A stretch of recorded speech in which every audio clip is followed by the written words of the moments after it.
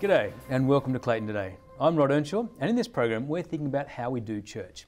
And today we're going to get really practical as we look at how to do small group Bible studies. And with me today is Jonathan Pryke, Executive Minister of Jesmond Parish Church in Newcastle UK. G'day Jonathan, welcome. Hi Rod, good to be back with you. It's good to have you. Firstly, can you just tell us a little bit about what you do at Jesmond Parish Church? Well, as you say, I'm the Executive Minister. I've been on the staff 20 years, and I have kind of day-to-day responsibility for looking after the staff team. It's a fairly large church by English standards, so we have quite a big staff team. And well, I'm guessing this falls within your remit. We're talking today about small group Bible studies. Can you tell us firstly, well, why do you do small group Bible studies? I think they're absolutely vital for the life of the church and for the individual Christian. I think that I think of Bible studies as being a bit like a family meal, if you like, and we have spiritual food together, which is what the Bible is. And I mean, I've been going to small group Bible studies ever since I was a teenager, so 35 years or something. I look older than I. So just like physical food for our bodies, I think small group Bible studies are like food for the spirit and the soul. Well, thinking a bit more about what a small group is so important. What do they look like? Is this like a midweek Bible lecture, or what sort of Bible study are we talking about? Well, we're talking about a group of maybe 6 to 12 people, something like that. I suppose three main parts of it: Bible, prayer, and friendship. That's what really it's all about. So you spend some time looking at the Bible together, some time praying together for one another, and just time enjoying one another's company, having a cup of tea or coffee or something like that. Well, I reckon it might be helpful to look at each of those aspects, but I think it'd be good to get practical, as we said we would. So getting quite practical about that Bible study end of things. How do you choose what you're going to look at in the Bible? Well, I think if you've never done it before, there are lots of materials out there that can help you. I think a good place to start is just to work through one of the maybe more straightforward books of the Bible, perhaps something like Mark's Gospel or Paul's letter to the Philippians, something like that, yep. And break it down into not a great long section, so you might be talking in Bible terms of maybe 10 or 15 verses, something like that. And the best thing if you're new to it is to get hold of a book that maybe will have a series of Bible studies working through different passages. And just thinking about if you weren't using materials that someone else had already prepared for you, what sort of things would you want to include in a typical Bible study?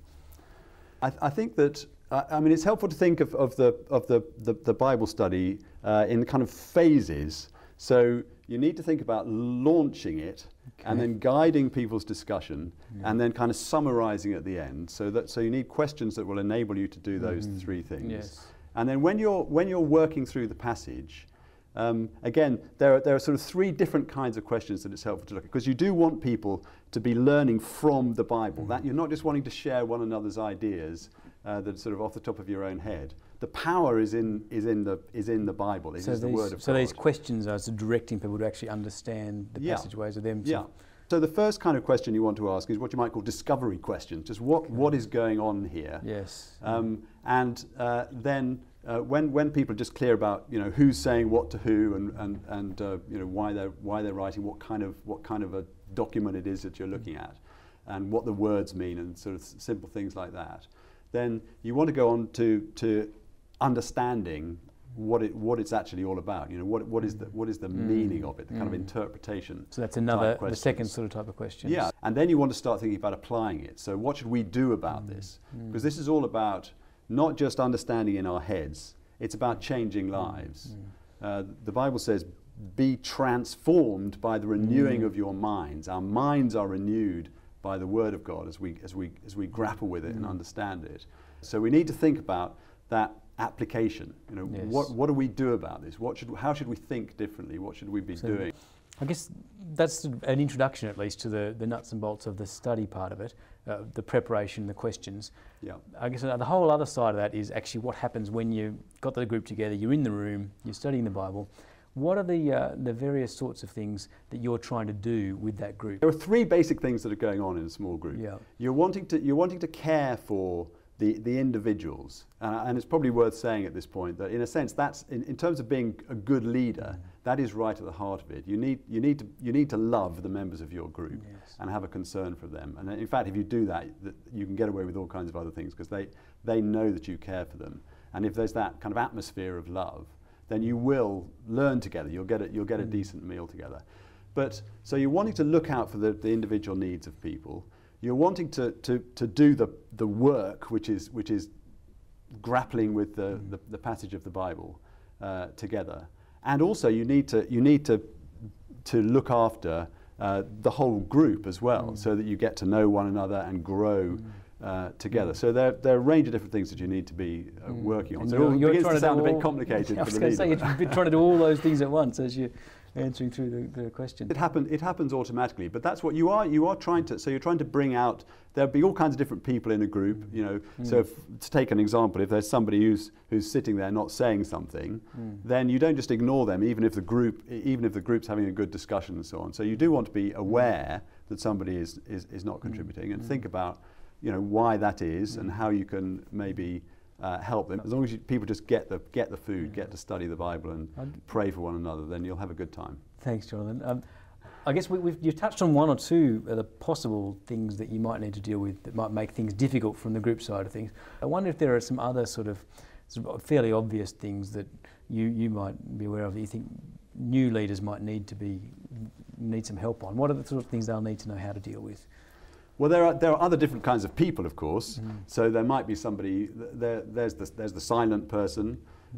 There's also the absent person who's not even there at all, and they mustn't be forgotten. So you need to keep on kind of inviting people and so on. Don't give up on people. There's the preacher type who will use the opportunity just to talk too much. To ride the hobby horse through the group. Yes. And it's an occasion for everybody to learn together to let the Bible speak to them, not just to listen to what somebody else is wanting to say. So as a leader encountering these different sorts of things going on in the group, how do you help those different characters to stay with the study and to be aware of others and those sorts of things?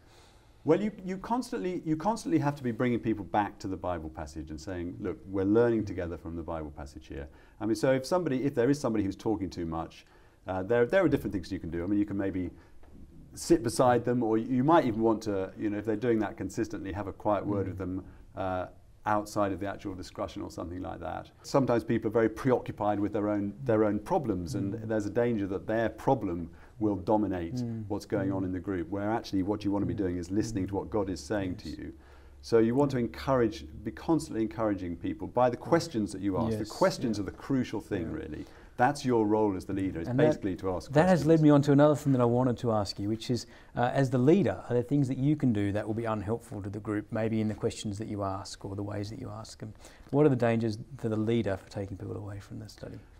Well, one of the great dangers is talking too much and answering your own questions. So there's a simple rule that you can use to avoid that, which is to tell yourself, all I will do is ask questions. I won't answer the questions myself at all. I mean, the kind of questions that you ask are very important as well.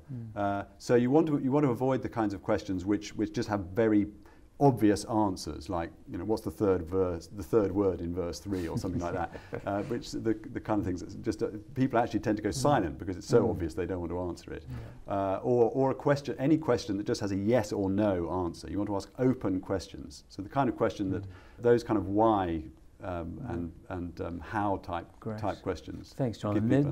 The last thing I wanted to ask you about that was how do you actually bring the Bible study home into people's lives? What are you doing to get to that sort of application side of things?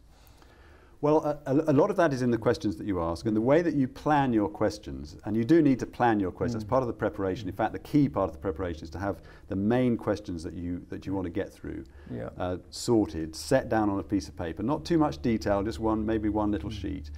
But the key thing is you need to go into that Bible study knowing what you want to happen in people's lives afterwards.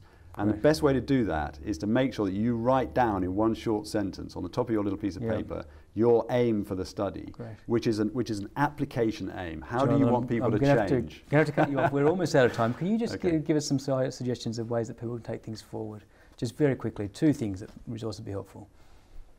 Well, we were talking about Bible study materials earlier on. For instance, there are many different things, but there's a good series that Matthias Media produce of interactive Bible studies on all kinds of different Bible books. There's a book called Growth Groups by Colin Marshall that they also publish.